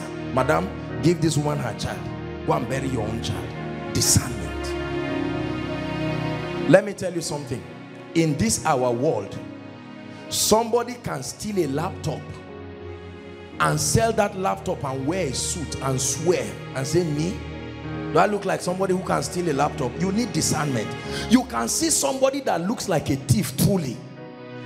Looks like a thief, scattered, disorganized, but he may be one of the most honest persons in your life. Is that true? Policemen need this. Because the number of people in prison today that are not supposed to be there, is only God that will help. You can look at me now, never believe that I will steal a laptop. What for? But what if I have a spirit that makes me steal it? Are we together now? We have blamed innocent people. They carry money in your house and you come, no discernment. You call everybody, and a smart young chap who is the thief about to go for lectures, and one guy just comes out. He may not be born again, but he doesn't steal. And you look at him and say, come, are you going to just bring this money out now, or they will arrest you? And he say, I'm not the one. You need discernment. If you do not have discernment, you are going to destroy your leadership, because the world is full of deception. Are we together? Someone can be killing you and look at you and smile while you are dying, while they are piercing you. That's the person who said, don't promote this person. This person is not from this state. And you come and meet him and say, sir, my portion is stretching. Say, my son, oh yeah, sit down. What did you discuss with them? And then when you say, this fool, but with discernment, as soon as you sit down, something in your spirit, you may not see a vision, but something refuses to agree. Something just says, So, have you ever wanted to do something? Maybe you wanted to do business with somebody, or you wanted to do a discussion, or you were just saying we are going to be partners, and you could not sleep in the night. Not fear, I'm not talking of fear. And everything physically speaking was correct. Have you ever made up your mind that you are going to ask a lady out? You prayed, you fasted, you were happy. On that day, after you talking and put your tie, your spirit, your peace ceased. Said, I look forward to this time. Let me tell you why many people land into trouble. We numb those things and continue and continue. You were about to travel, but nothing in your spirit, not fear, and you ignored it. Discernment is powerful. Discernment is powerful. But let me tell you something, no matter, most people train their discernment just by prayer. They never study the word. That's why they get into confusion. Are we together? If all you do is pray and pray and pray and pray, your eyes will be open to the realm of the spirit, but your capacity to interpret the impulses will be wrong. That's why you will give false visions. You will give false interpretations. You will see a nice lady, come darling, you will see a nice lady like this lady now, and you just sense something demonic in her. And because you do not have the word to understand, you just look and say, Kai, I stood near this lady and I had this lady must be a witch. No, sir, she's not a witch. You are not a good Bible student. You are a prayer warrior, but you do not understand the word. And you are using error to now taint this lady and call her a witch. Are we together now? Let's be very careful. We have destroyed people's lives. Pastors have used inaccurate discernment alongside other gifts to scatter marriages. Hello, we have called everybody witch. You just turn and you look at a lady like this, say, why are you looking fine like this? You are a witch. No, you are not a witch. Pray for two of them and see who gets delivered. We must be careful. Discernment is needed in our day to day. Do you know, prophets cried in the Bible when things happen and they did not see it or perceive it. They said, Lord, why did you hide this from me? May God build us to a point where nothing passes above you without your spirit receiving the seed. Hallelujah. Praise the Lord. Or some of us have those impulses, but we do not know how to interpret it and respond to it. You've been having an impulse like death is around the corner, but you didn't know what to do until somebody died and say, yeah, so this is what I've been feeling. Those impulses are not caused by demons. It is the Holy Spirit. Listen to my message, spiritual perception. The Holy Spirit is attempting to communicate to you. If you do not have the word of God, your dreams will be corrupted. Hello? Because dreams and visions are also an extension of discernment. Am I blessing you? One of the most deceptive tools that Satan is using now, I think in the last 4 or 5 years, has been aberrated dreams and visions. God would make your destiny, the devil would try to use the face of your destiny helper to chase you in a dream. You stand up and bind him for 2 hours, reject him in the physical, and remain poor and broke forever. We have to be careful. Satan has made families fight today by using the faces of mothers and fathers, and you just say, I saw my mother with a knife. I say, I don't care, she will die. Be careful. Be careful. Listen, our only basis for escaping error is the word of God. Please, you have to believe what I'm saying. The study of scripture is important. It gives us an insight into how God works, so we can judge from that lens. There are many dreams when you get up, you are just supposed to say nonsense. Blast in tongues for 10 minutes, 20 minutes, 1 hour, and that ends it. But some of us document everything. Plus wicked dreams from the pit of hell, we document it. And then when you are mentoring somebody one day, you say, these are my dreams, read it. And then the guy reads it and says, wow, strange creatures. I said, it's the realm of the spirit, just keep reading. You see, let me tell you, don't laugh. I'm saying this because there are people now who are not even sure of anything again. Is that true? Satan can manipulate dreams. One brother can have a dream and see 10 sisters. He saw one. When he was praying about her, he saw another. You see confusion? I'm not saying he's a bad brother, but now you've seen 10 ladies. You are now confused. So even if somebody comes to prophesy and say, is sister 7 that you saw, number 7, you say, what of 2? I first saw 1 before 7, and confusion.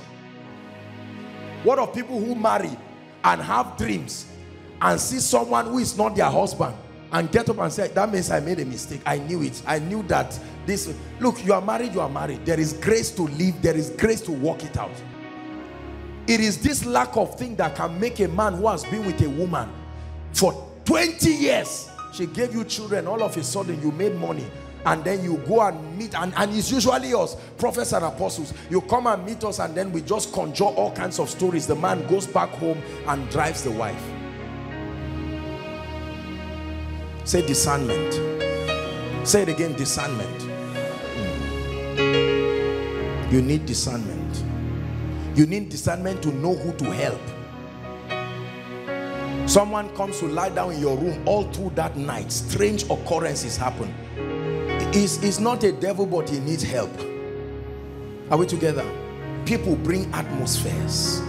Discernment helps you to pick the impulses of people. Sometimes as I minister to people, that's how I know they're in trouble. They may come out for something else, but as I stand, there are all kinds of things happening, and I know that something is wrong. Something is wrong. When you train yourself, you can discern the presence of angels. You will not see them, but you can describe them. It's a mystery.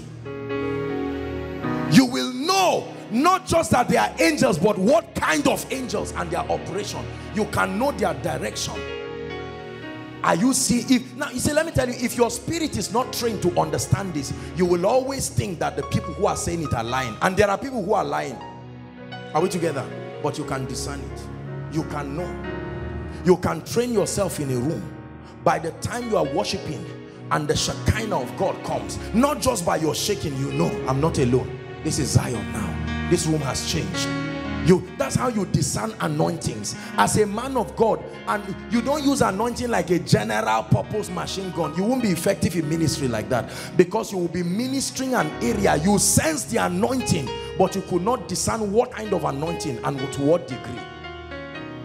So we can be ministering here now, and all of a sudden the healing anointing now begins to come.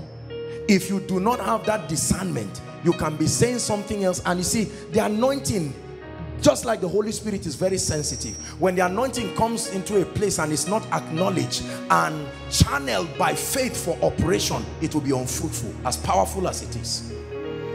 Nothing works without faith, even the anointing. Everyone say discernment. Think of how many things that have happened in our lives because we lack discernment. We need to cry for discernment. We need to cry for discernment. Can we pray in 1 minute? Say, Lord, discernment.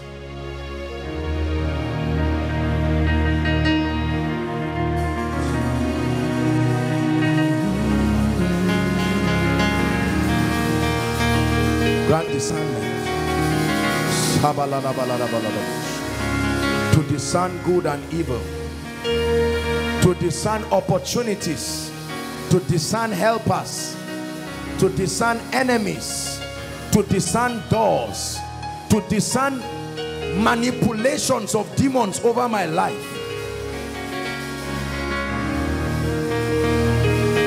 Hallelujah. Hallelujah. You need discernment.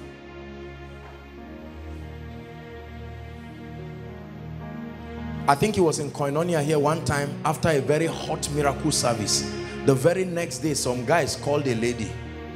They called the lady and said she won, I can't remember the amount, but a very huge amount, you know. Let's assume maybe 1 million or 5 million. And told her, you won it. Make sure you don't tell anybody. Quietly find your way to the front of, I think it was maybe First Bank or somewhere like that. And they met that lady there. The rest is history. The next thing, that lady found herself in Kaduna in a building. One of our ladies, she's no longer here, found herself in Kaduna. They took her somewhere in your Kaduna, one place that looks like a warehouse. It was as if her eyes, I don't know how to, you get what I'm saying? As if you are awake, but it's as if they did something to your eyes. And all of a sudden, it's like her eyes, she came back to herself and she called me. I said, where are you? And she said, I'm so place. I said, can you walk out and see a bike there? I said, take a bike immediately. Straight. I told her, take a bike straight to Kao. No matter how much, just arrive there first. I was waiting for that lady until she arrived in. I said, what happened to you? She said, honestly, she doesn't know. I remember one thief that Pastor Jakes caught in. I think Pastor Jakes was going to Sabo or something. And then the guy was, you know, some of them use charm. Abracadabra. They sit down and they do something. They don't put their hand there. They can just hang it around and your money follows them. From today, that devil that comes near you, the fire and the discernment, you will know, and you will hold the hand and tell him, look, not everybody is a normal human being. There are people who are men plus possibilities. Men plus possibilities. Hallelujah.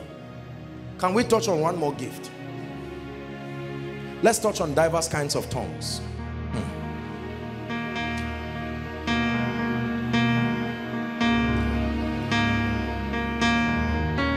How many have I done? 1, 2, 3. Let's do 4. We can continue next week because there's something I want to talk about that is hot in my spirit. I was preparing it while let's just talk about tongues. The Bible tells us that there are diverse kinds of tongues. Everybody say diverse kinds of tongues. When the Bible says diverse, that means that there are different kinds of tongues. Probably, I think one of the greatest conflicts between, and thank God for great men of God like Reverend Tende, who wrote a book. I think it was a book particularly tailor-made to the Northern Church to help every Christian pray in tongues. Wonderful text, you can get it and read it. It was an attempt to give a very solid 21st century biblical foundation, because probably one of the greatest points of conflict between the Pentecostal charismatic and the Orthodox is this dividing line of this subject of tongues. Is that true? Many of us come from backgrounds and families where people have different kinds of responses. Some of us, even as we are now, probably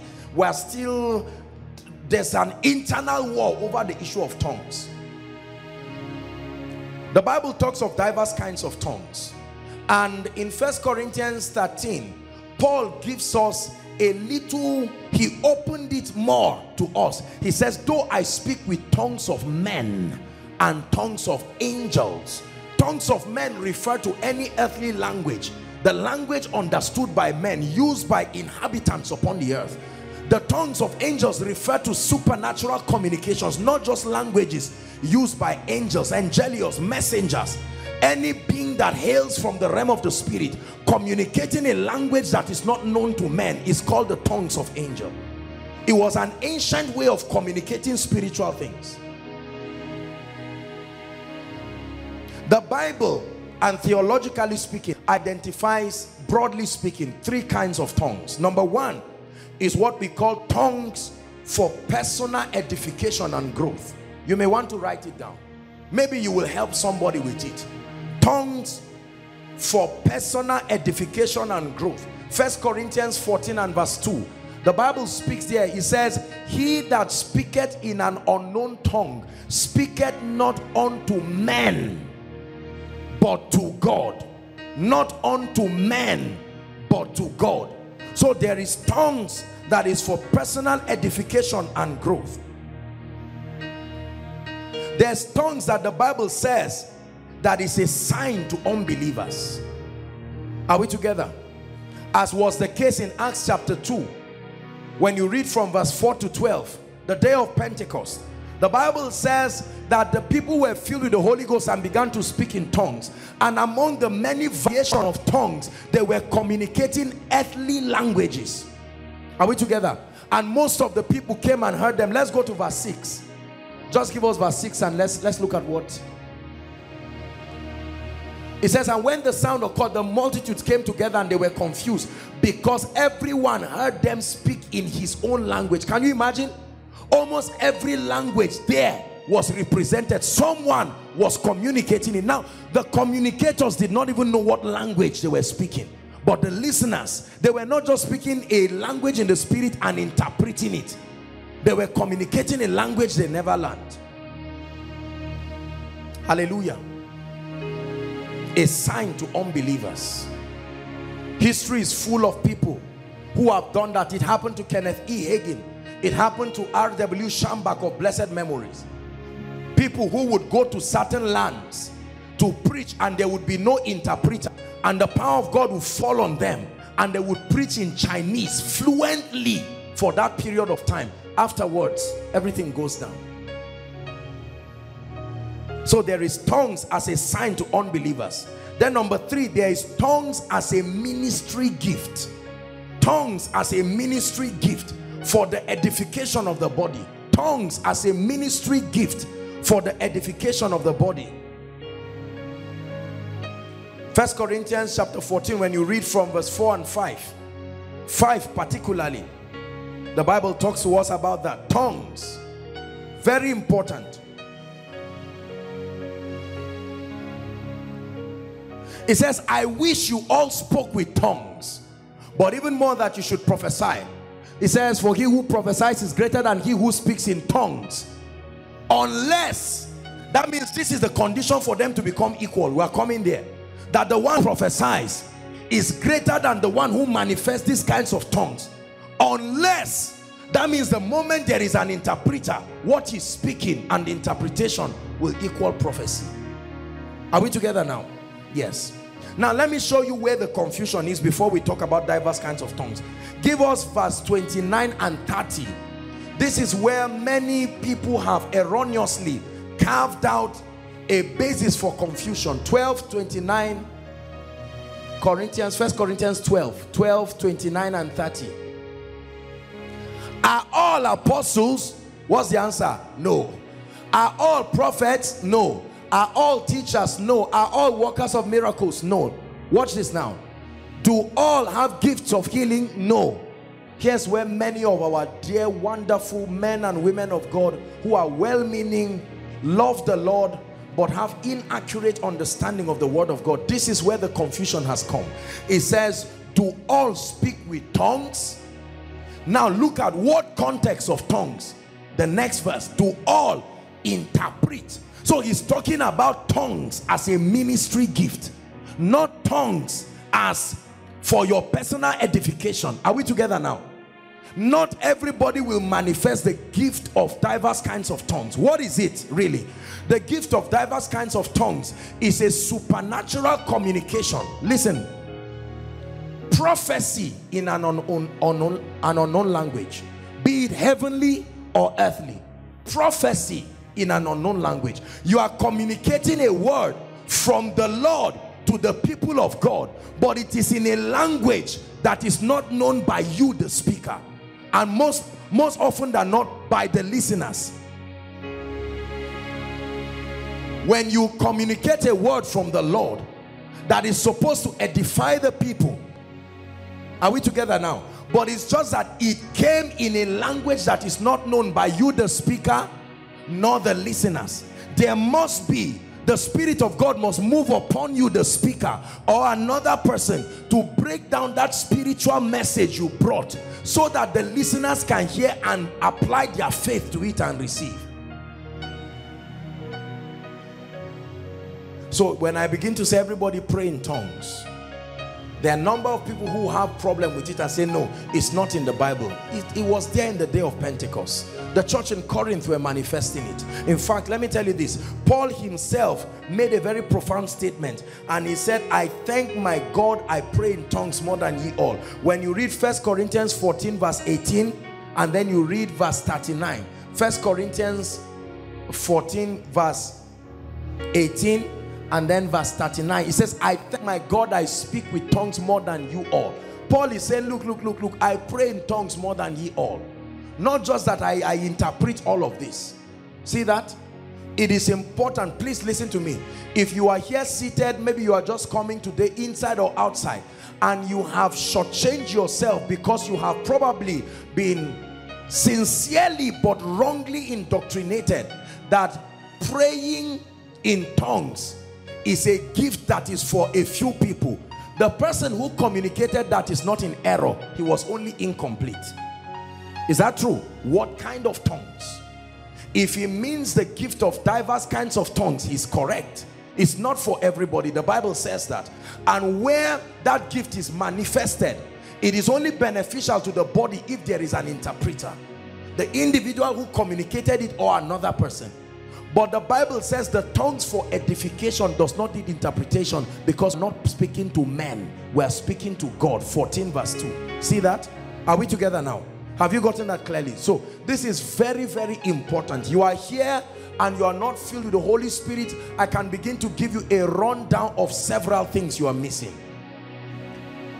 When the ministry was a lot smaller, I used to do that by myself. Then Pastor Jakes came, joined, Ejimitu used to join, and now the ministry is so large. We've handed everything to the prayer department, and boy, are they doing a great job.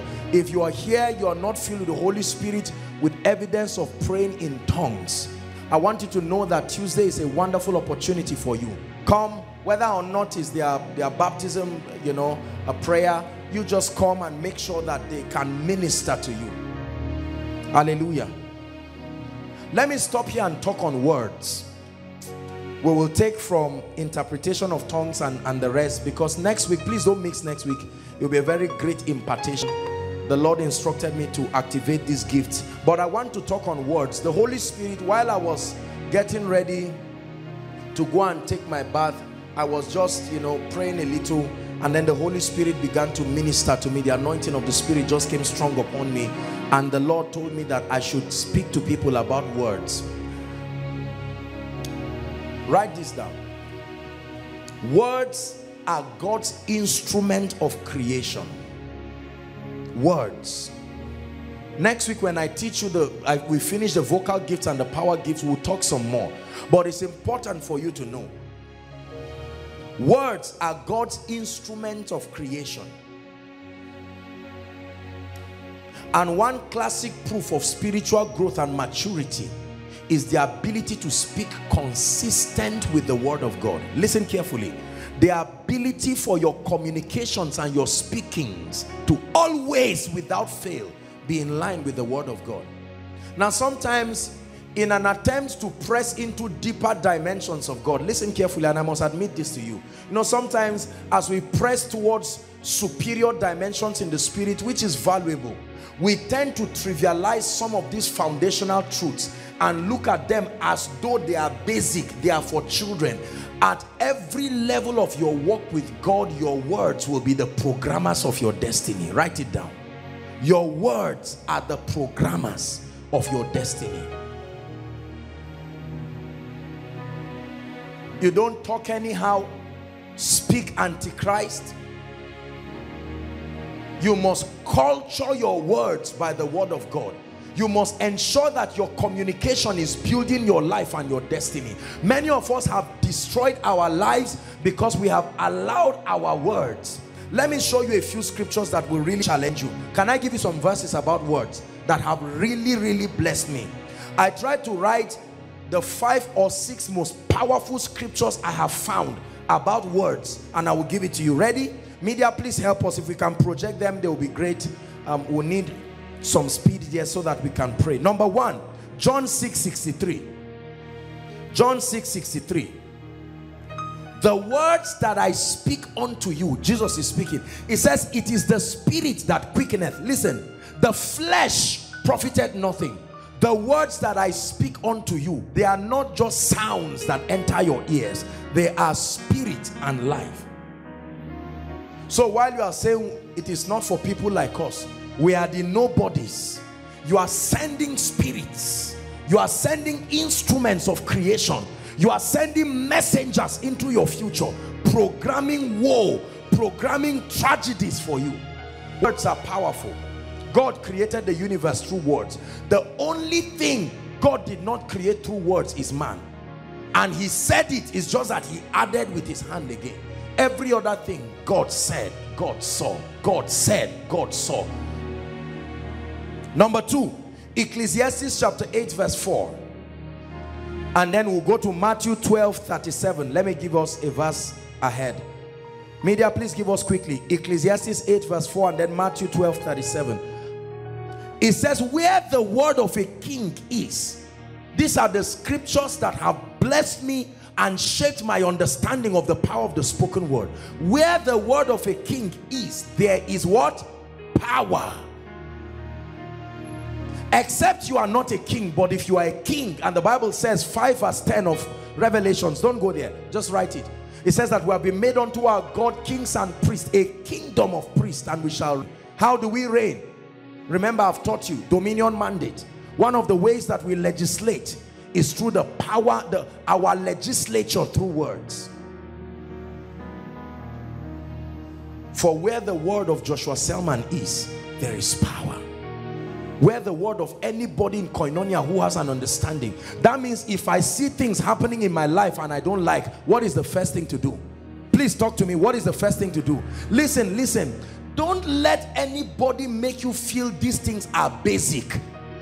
No, you didn't create the realm of the spirit. You came from there. Anybody that is born and says, I will not eat food the regular way, I want to live my own way, except you have caught the revelation of being a breatharian, just know that you are going to die and die. You will die and you will shrink and die like Somalian children. The authorized way is that you continue to eat. Where the word of a king is, there is power. Matthew chapter 12 and verse 37. For by thy words thou shalt be justified, like a court of law. There is a spiritual court, right? The realm of the spirit works on a legal basis. He said, for by thy words, as easy as salvation is, it takes words to impart the life of Christ to you. The word is near thee, even in thy heart and in thy mouth, the word of faith that we preach, right? Romans 10 verse 8 to 10. For by thy words thou shalt be justified, and by thy words thou shalt be condemned. So when you are condemned, who condemned you? It's not really your neighbor. No. No. You're only attracted to your life what your words made. I refuse to speak negative about myself. I refuse it. You will never hear me say anything sarcastic about myself. I love myself. I think it was School of Ministry students I was teaching, and I was telling them that these people that hang themselves, it has been a wonder for me for many years. Even if I were not born again, I won't hang myself. No. I love myself passionately. Hang myself? No. I may quarrel myself. I may challenge me, but to hang, to go and stand on a rope and just tie myself? No. By your words you are justified. By your words you are condemned. Isaiah 43 verse 26. Then we go to Numbers 14:28. And then just 2 more and we're done. I just felt like speaking to us about words by the Spirit of God, because many believers are becoming careless. We speak anyhow and we don't mind, and we keep programming things that destroy us, and then we say it doesn't matter. It does matter, brothers and sisters. Everybody who warreth, everybody who strives for mastery must do so lawfully. We don't invent the rules. We find them out. It's an ancient path and we walk in it. Isaiah 43 and verse 26. It says the B part. It said, declare thou that thou mayest be justified. How do you justify yourself? So how does the sick justify himself? I'm healed in the name of Jesus. Yes, there might be pains, but I decree and declare, by his stripes I am healed. Now, when you are saying this, you see a lot of emojis look at you and say you are still a baby Christian. Until one day, as matured as you think you are, the devil is not a fool. He will just allow pride to reach the highest point and sweep you one day in a way that you won't believe. I speak over my life. I speak over Koinonia. Koinonia is planted. Bible says, they that be planted in the house of the Lord, they shall flourish in the courts of our God. Even in old age, he said they shall be fat and flourishing. Many of us used to do it before, but now that we are becoming men of God, we are throwing it away. Get back. It is the childlike principle that has lifted ordinary people to become mighty. If I tell you I don't speak the word, I'll be lying. I speak the word. Shabakatoria. Joshua Selman, you are blessed. You are blessed. I have a little blackboard with scriptures. I recite those scriptures when I'm praying. And God did extraordinary things through the hands of Joshua Selman, so that handkerchiefs and aprons. You don't wait till you see the result. It is the words that command the results. In the name of Jesus, I declare wealth and riches are in my house. Durable riches. I decree and declare, I shall not die. I'm exempted from the arrows that fly by day, the noisome pestilence. People like Pastor Chris will say, keep, how does he say it? Thank you. Keep saying it. Don't stop talking it. Do it, oh. Do it like that. That's how it works. Believe me, that's how it works. You don't speak once and keep quiet. Listen, if I speak and I say in the name of Jesus, any spirit oppressing anybody, and people are outside there, why can I not speak and say in the name of Jesus, everywhere my destiny helper is, by the favor of God, come? That you saw it in the Bible is no guarantee that it will happen in your life. You must speak. Speaking is so important to the point that they had to shut the mouth of Zechariah so that he would not speak nonsense. If he had spoken, he would have altered John the Baptist's destiny. Numbers 14:28. Very interesting scripture. I found this scripture during a retreat. Numbers 14:28. Say unto them, as truly as I live, saith the Lord, as ye have spoken in my ears, not as you desire quietly, as you have spoken in my ears. Question, where was the ears when you were speaking? Did the ears come near your mouth? So while you were blasting and saying in the name of Jesus, I decree and declare, I decree and declare, oh grave, where is your sting? Oh death, where is this and that? And you are prophesying and you are speaking and you are saying in the name of the Lord Jesus Christ, I have a job. The Lord grants me favor. I may not have an uncle, I may not have an auntie, but in the name of Jesus, God raise helpers. The Bible says God is bringing his ears down and is hearing.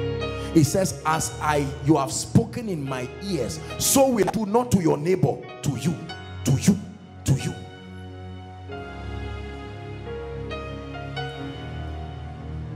Isaiah 44 verse 26.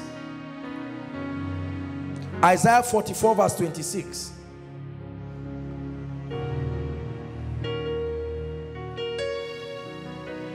Isaiah 44 verse 26. Talking about the Lord.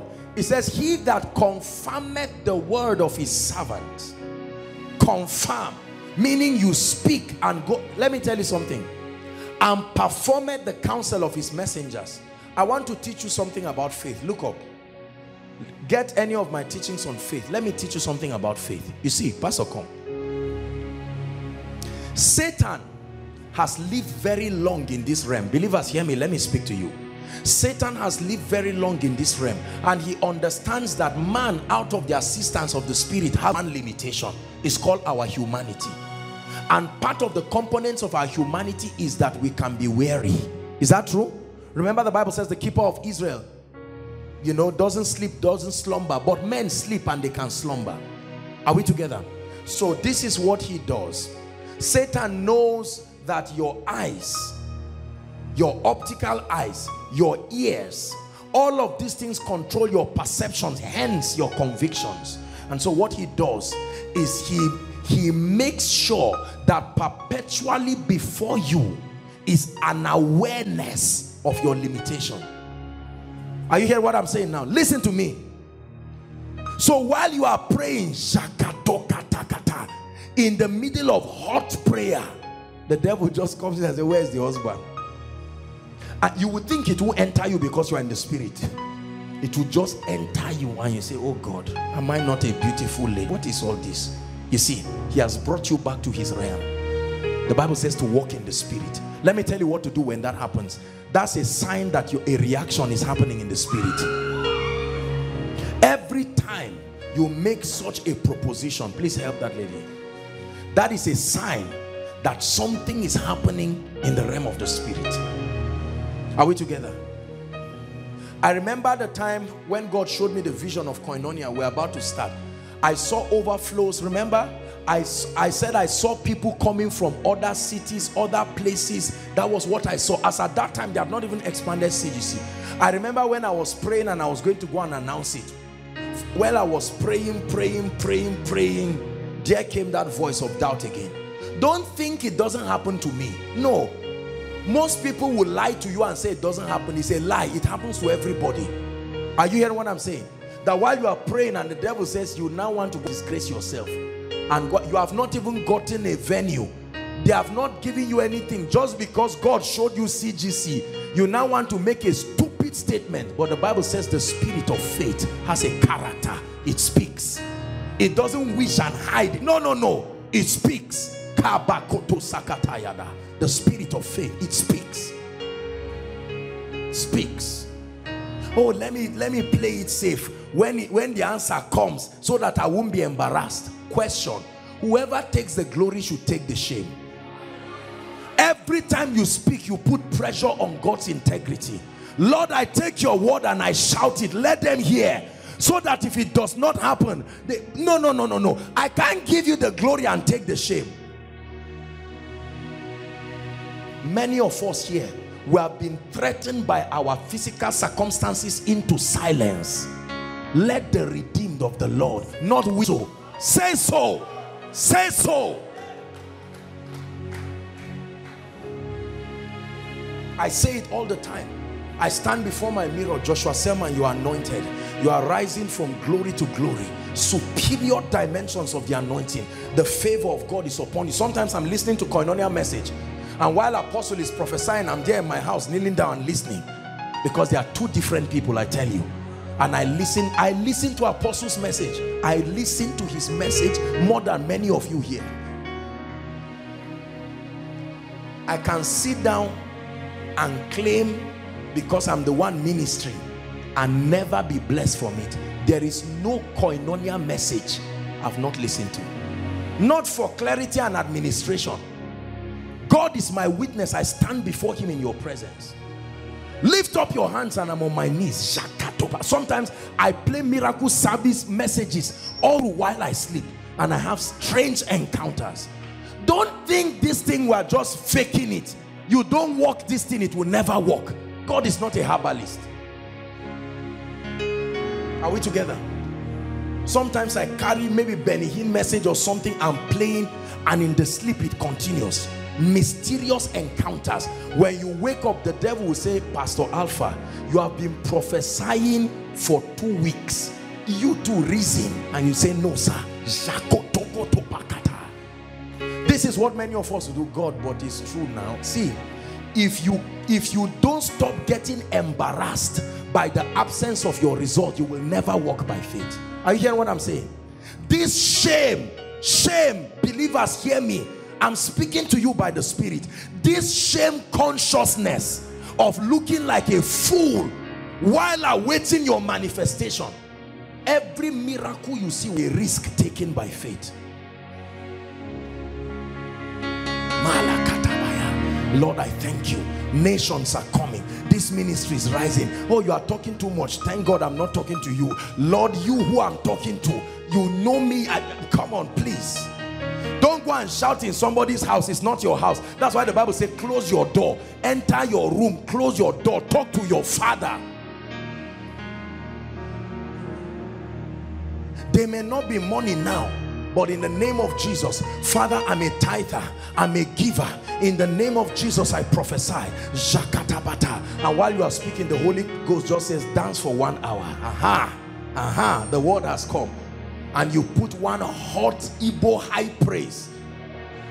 Hot high praise. You may not know how to sing well, she can sing for you. You know those wonderful Igbo sisters.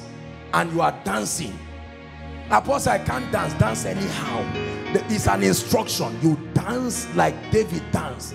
And while you are dancing, all of a sudden, in that foolishness of faith, the God I serve, who takes the weak things, the foolish things, is working a miracle. You see, let me tell you this.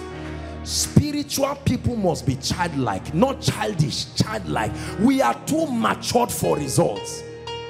All this big manism in the presence of God, no, sir. Are we together? Yes. You must speak. You get up and you have a bad dream. You are lying down and one spirit comes to sleep with you and oppress you, and you get up and you say, Kai, this thing has happened again. No, sir. In the name of Jesus, I decree and declare that I've been raised with Christ. And the devil says, didn't the spirit know while you're there? Just keep it. Keep at it. Satan is a coward. When he looks at, let me tell you something. When you are bold enough, you will resist him, and I promise you he will flee. Is God speaking to us? We have been wasting words. The words that are supposed to be used for edification, we use that energy for gossip, for backbiting, for speaking words of unbelief. Pastor Alpha, that prayer we prayed that time, maybe you prayed it too. Let's be honest. Not that I'm saying there's no faith to, that's not what I'm saying, but is it really working? You don't need to let nobody know, just whisper it to me. That's unbelief. That thing you did is unbelief, because you are trying to play games with God. Look, if you are in this thing, enter it and stay there and die in it. If you are not in it, then don't fake it. I'm a talking spirit. Truly I talk, not talkativeness. Reduce half of the time we use jumping around and talking stories and talking nonsense. Go back to the secret place. This family is a family of peace. This is my husband, this is my wife. We love ourselves. No demon from anywhere is coming to scatter us. You call your child, daddy, he thinks you carry him. Say, no, I'm a priest now. This is not daddy. Bring your head. Let him just be playing around the head or cry. Leave him there. Don't feel sorry for him. Pray. You get up and walk around your house. Dr. Paul Enenche was saying something. The Lord's garden that they are building now, he says almost every day he goes there to speak and build. Just the zinking of it, the roofing of that place is $6 million. $6 million to a 70,000 capacity seater. It's not just ritual. He will go there quietly in the night at his level and status. Lord, you have given the instruction. Let those who will publish it come. The Lord gave the word. I pray over Koinonia. Lord, thank you. Financial help us. Don't just say favor is happening automatically. No. Lord, there are men and women who will bless me every service. I pray that prayer. I'll be honest with you. Lord, I am serving you in truth. And the Bible says, he that ministers to you in carnal things. Lord, I expect favor. I'm a receiver with thanksgiving. I receive grace. You have a troublesome tenant, someone who is disturbing you and making life easy. Instead of fighting physically, I've taught you spiritual intelligence. Lord, this woman is making life uncomfortable for my children. In the name of Jesus, I make decree. I'm a man of peace. I declare my borders are peaceful. Even God, who quickeneth the dead and calleth, magnetizes, attracts things that be not, as though They were. This is not positive confession. This is creation. Creation. Creation.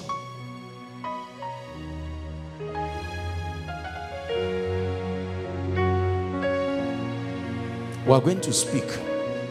Are you ready to speak? Please rise up on your feet. Let's close for tonight.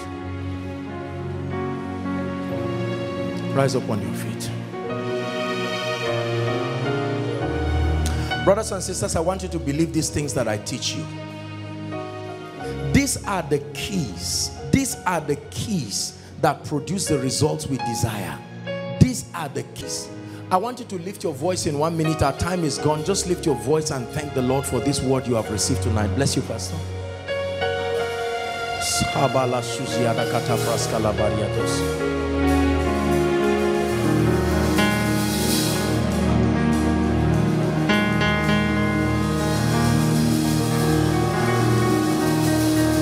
Thank you, Jesus, for your word, for your power, for your grace.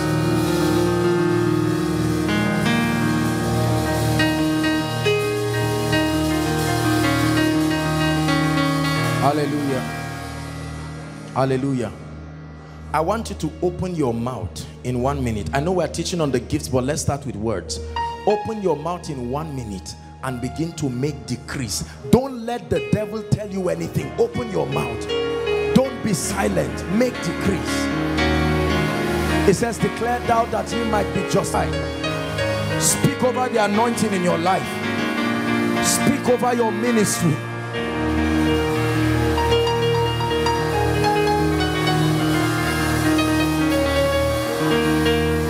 Are you prophesying? Speak over your marriage. Speak over your destiny helpers. Cancel every negative word over your life. Nullify the scourging tongues of men. Pronouncements, conclusions that have come by men.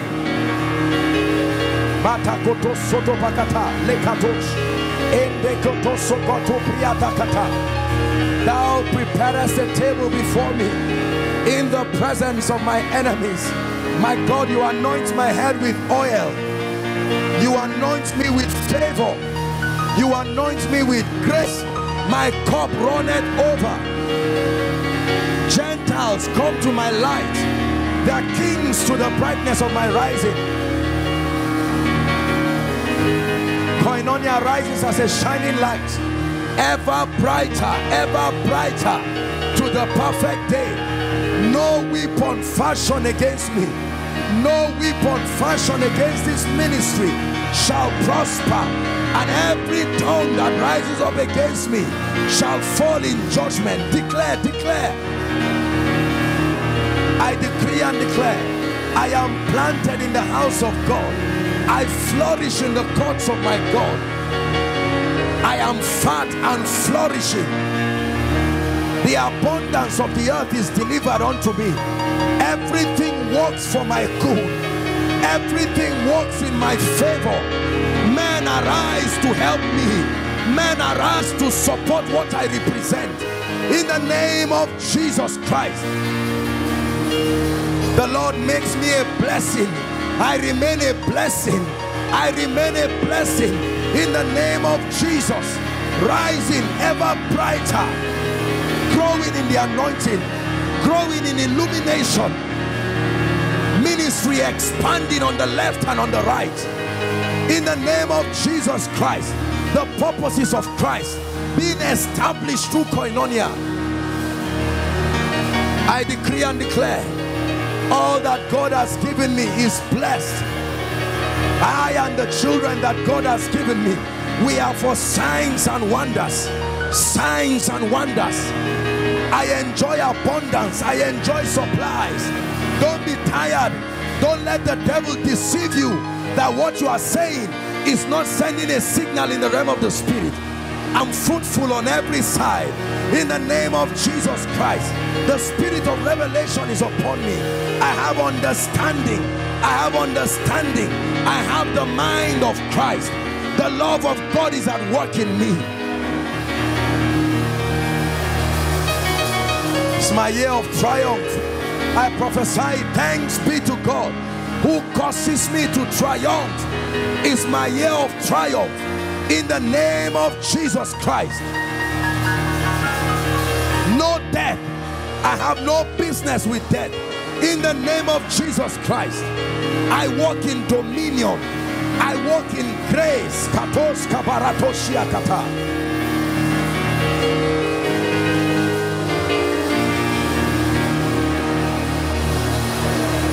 Hallelujah. I'm walking in power. I'm walking in miracles. I live a life of favor. I know who I am. I'm walking in power. It's my confession. Walking in miracles. I live a life of favor. I know who I am. I'm walking in power. Walking in miracles. I live a life of favor. One more time. Hey, I'm walking in power, walking in miracles. I live a life of favor. Just the voices. I'm walking in power. I'm walking in miracles. I live a life of favor. I know. One more time.